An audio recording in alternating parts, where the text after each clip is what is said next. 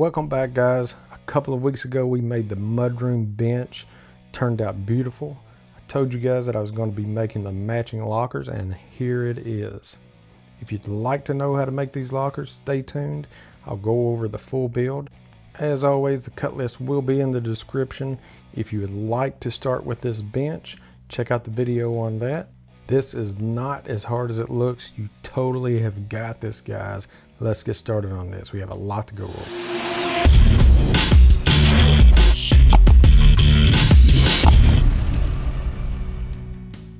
So for this build, for the backing, I chose the beadboard look. So I'm just ripping down my panels into 3 equal sections.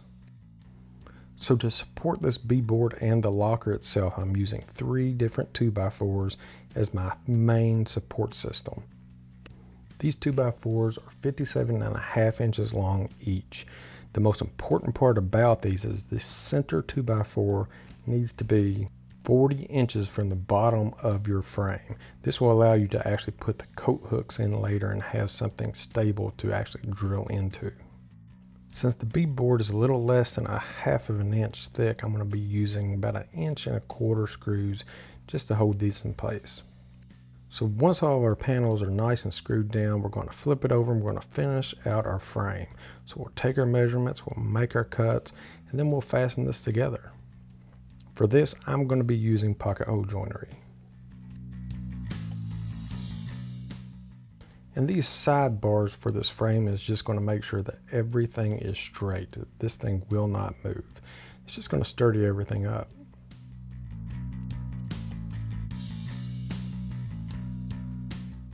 So of course, once I got everything put together, I realized that I forgot a step.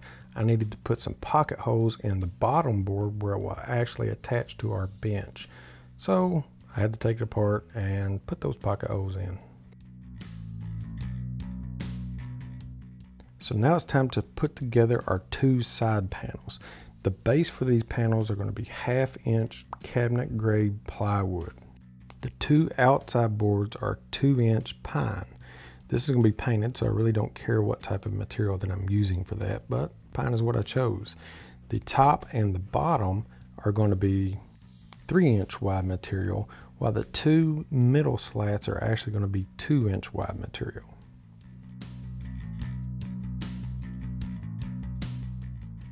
Again, all of the dimensions of this material will be in the description. So to move on, we throw on some glue, we put in some tacks or brad nails, and this is where we're at.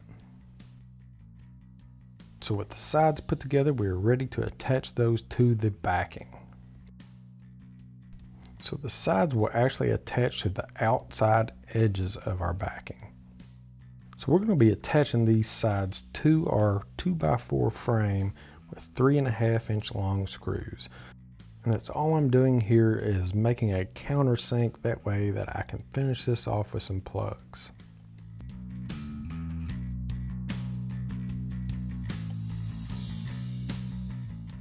And once you have this side finished, just move on to the next side and repeat. So with the sides on, it's starting to come together. We can actually see what this is going to look like finished. So let's get started on these cubbies. So to build the cubbies, I'm going to be using the same 1/2 inch plywood ripped down to 9.5 inches wide. And once you have all the parts cut for the cubbies, go ahead and install your pocket holes. So the first board I'm going to be installing is 50 inches from the bottom of this locker.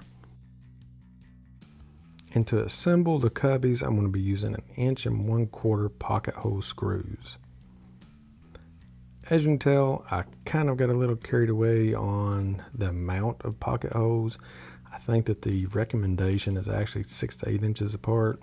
Yeah, I kind of overdid it, but overkill is not always bad.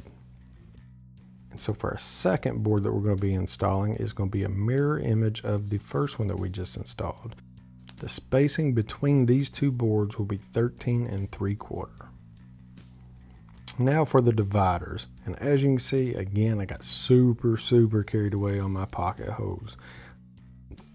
It is what it is, it works. So for these, we're actually going to be using 9.5 inch by 13 3/4 material that will not move at all because I put 10,000 pocket holes in it.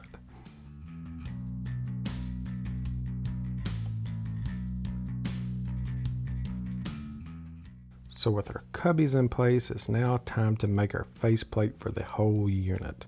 So we're going to measure this out and we're going to make our cuts.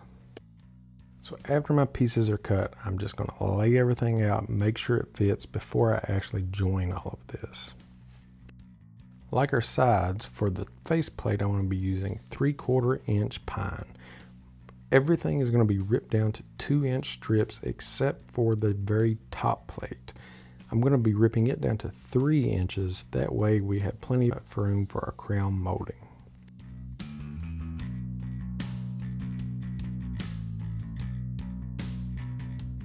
So now that I see that all my parts are going to fit right, I've made any trimming that I need to do, I'm going to actually assemble this faceplate.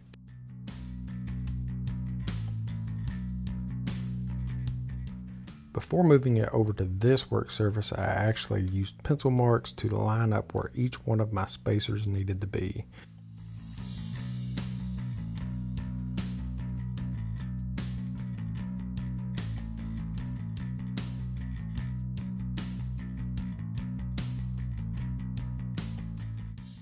And before fastening down, I'm just making sure that everything is fitting just right. A little bit of glue, more brad nails, and we're ready to go.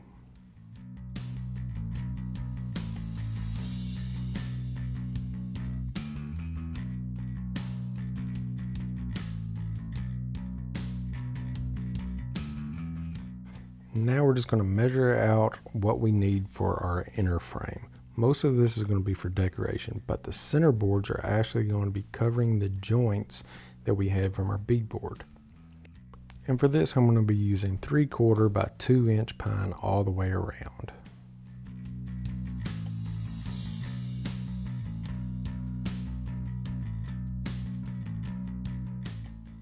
After filling in some nail holes with wood putty, we give it a little sand, and she's ready for paint.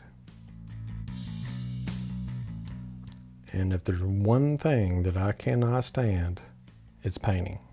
I would rather sand than paint. So this is where you get the help of your last-born child. And he did a good job. Don't worry about right next to the boards on the inside because that's all going to be covered with our trim.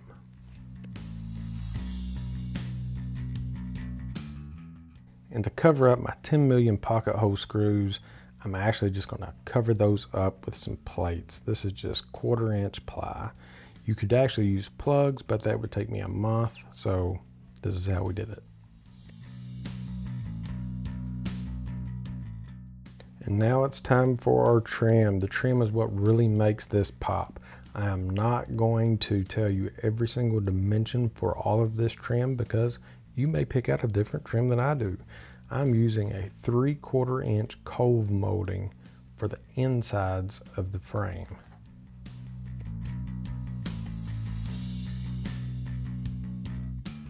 And we will be using the same 3/4 inch cove molding for the insides of this beadboard backing.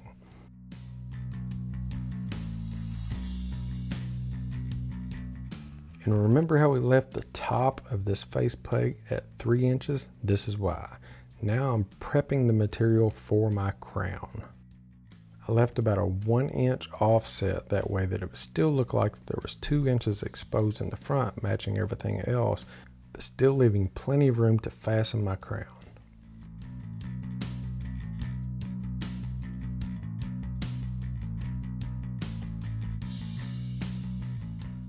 And this next step is going to be up to you. I just wanted to dress this up a little bit, so I'm using a 1 inch flat trim just to kind of make things pop.